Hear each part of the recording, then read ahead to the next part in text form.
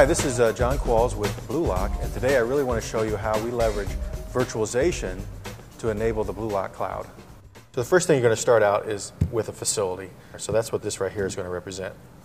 And then in our infrastructure, when it comes to communication, we need to have the ability to route that communication, and then the ability to secure that communication, and the ability to distribute that communication, right? So router, firewall, switch. And then from there, we're going to introduce how we typically would have bought some servers.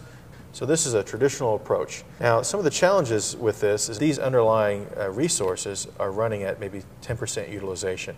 So we're going to introduce virtualization, and for each one of these physical, we're actually going to introduce virtual servers.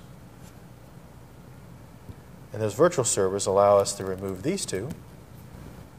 Now, what we do is we can actually take the other components and virtualize those also on the same stack.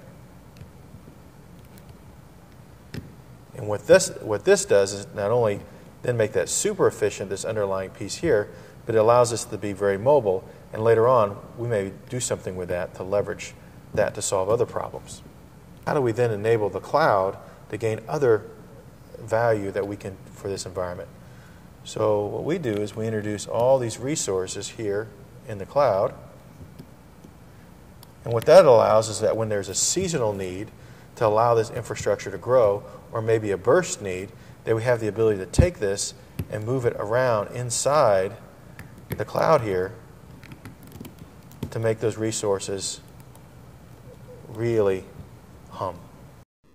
So I hope I had an opportunity to show you how you can get your resources efficiently here and how those resources can scale up or down with your specific business needs, and how you're able to not use your capital dollars to get to those resources in today's economic environment.